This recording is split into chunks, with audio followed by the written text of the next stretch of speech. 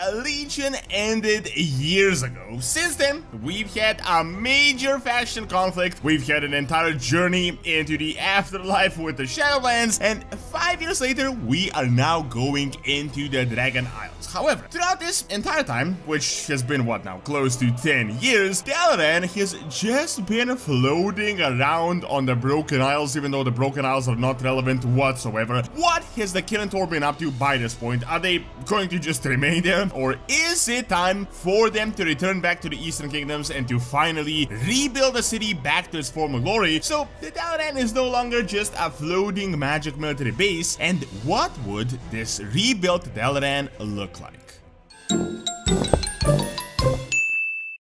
A lot of people see Dalaran as this player hub, and really this floating aspect of the city has become iconic at this point. They literally made Dalaran floating in the Warcraft movie, even though it is the first war in question, but this is only a recent and a really recent development. For most of its history, and keep in mind this is thousands of years of history, Dalaran has been one of the most prominent human kingdoms. Think of it something like a really powerful city-state, and it has been the most prominent place in the Eastern Kingdom when it came to magic. Both elves and humans were a part of its history, and if you wanted to do anything magic related, Dalaran was the place to be. Now, don't get me wrong though, Dalaran was not a university town, a college city where people came to learn and then just do their own thing. This was a place of power as well as exceptional influence, as well as learning. That was really an addition. Here, the Guardians of Tirisfal, the really powerful mages that were in charge of protecting the world, were present with the so-called Council of Six. From Dalaran, threats and incursions to Azeroth were observed, expeditions sent to protect the planet, many powerful artifacts and secrets were kept in this place, and all this was until artists decided to destroy it back in Warcraft 3, and it was, for one of the reasons, because of these powerful artifacts. Now, I'm not going to give you a full-on lore lesson on this, but here is a very quick timeline of things. Dalaran was a pretty big, large and powerful city with surrounding areas. Artists came in and pretty much destroyed most of it, killing the leader Antonidas in the process. Then some human resistance came back with Gyarados and maybe a smaller part of the Kirin Tor, although we don't really know how influential they had been at this point. Then Gyarados did the entire thing with Kiltas, where he baited him and then imprisoned him in Dalaran and almost got rid of the Blood Elves completely.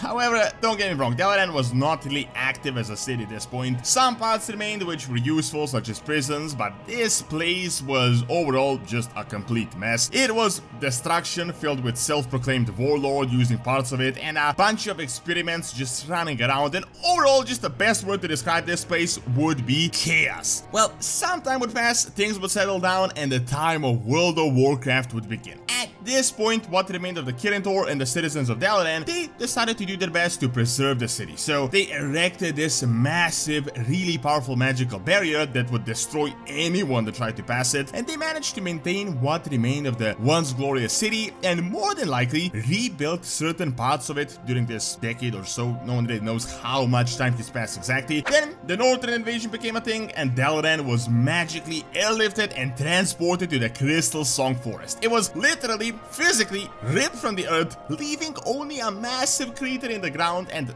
core of the city was sent to Northrend. There, it was almost immediately attacked by the rogue blue dragonflight, but ultimately it became our main base of operations. Then, after we did a bunch of things in Northrend involving Yogg-Saron and the Lich King, Dalaran had been maintained and slightly rebuilt. Then, it was transferred to the Deadwind Pass to defend the Eastern Kingdoms against the Burning Legion invasion, and ultimately it was once again airlifted and teleported with a spell to the Broken Isles, where it has been instrumental in us defeating Sargeras. Since this point, the city has just been stuck in time on the Broken Isles. Now, what I really want you to keep in mind is that Dalaran, that you know as a hub and a floating city, is literally just nothing compared to what this place used to be. In fact, we have mainly used it as a military base for our campaigns. Of course, in-game and lore never really compare. In the lore, Goldshire has like 10k citizens, but in-game. There are like 3 buildings there and a caravan and like a dozen NPCs. However, I would say in the case of Dalaran, this is a bit more of an accurate representation. The floating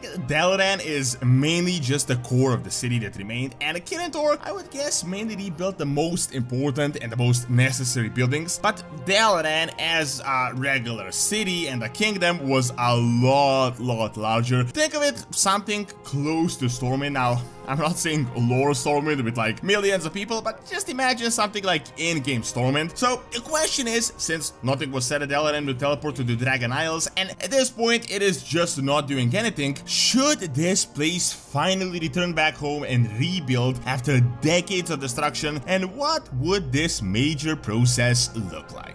So, a really interesting thing to note is that there has actually been a bit of progression, as in Kirin Tor sending a mission to the creator of Dalaran that remains in the northern eastern kingdoms in order to work on rebuilding the remains. So, interestingly enough, years ago they had already started working on what was left that was not airlifted with the teleportation. This could mean 2 things in my opinion. Either they're building a new Dalaran there and they intend to continue to keep the current one mobile and flexible, or they are setting up the ground for Dalaran to return and to finish the rebuilding process. In my opinion, both of these would be really interesting and could provide a lot of opportunity for some just great development. So immediately, let's look at the case of a new Dalaran being built. In my opinion, this could definitely be practical, although obviously a lot more expensive. I'm guessing they would never be able to build a completely new Dalaran from scratch in its former glory, but honestly, I don't really think they need to do that. The geopolitical scene has changed just insanely drastically over the past few decades, and the human kingdoms are not really that much of a thing aside from Stormwind, so having a really big magical one would not be of crucial relevance in the Eastern Kingdoms. However, if Gilneas gets rebuilt, and this has been incredibly hinted at and retaken by the Alliance, a neutral Dalaran could be a good counterweight to maintain peace between the 2 factions as a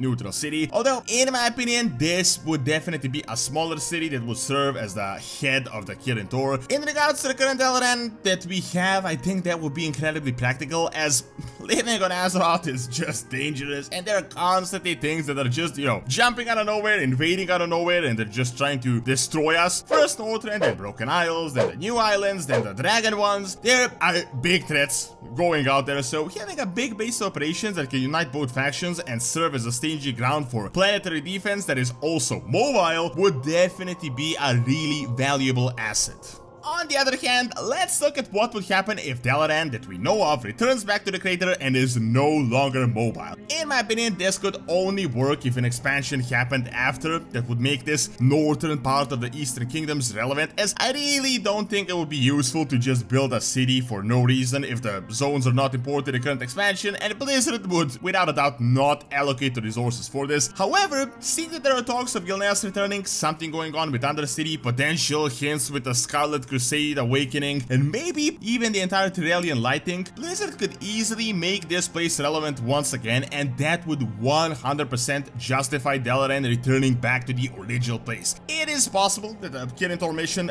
rebuilt the surrounding parts of the crater, maybe even the walls, and now the core could return to once again become a regional power. In my opinion, Dalaran would remain neutral, but it could become an actual city as opposed to just a floating fortress slash military base. I honestly doubt it would even be rebuilt back to what it once was, but this could be a really interesting turn of events, as we never had actually seen the Kingdom of Dalaran in its full glory. However, I think the only way this could happen in a game is if we get an expansion that is relevant to the zone, and with the cross factions, I doubt it will ever again become an Alliance kingdom, and will more than likely remain neutral, especially after the defeat of Sylvanas and all the things that happened with the battle for Azeroth. Thank you for watching. Check out what will New Gilneas look like by clicking on the screen, and also check out Doronsmovies Academy for videos on real-world history. See you next time.